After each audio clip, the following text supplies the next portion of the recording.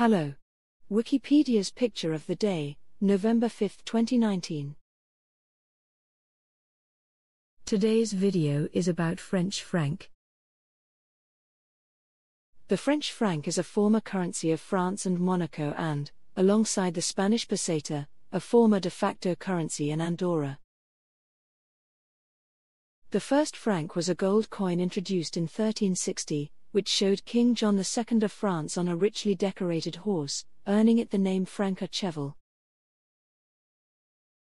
A later coin, showing Charles VII on foot, under a canopy, was named the franc or pied.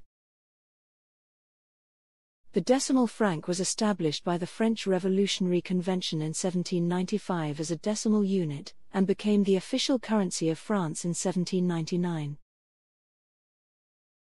France joined the euro in 1999, and the franc was replaced by euro notes and coins in 2002.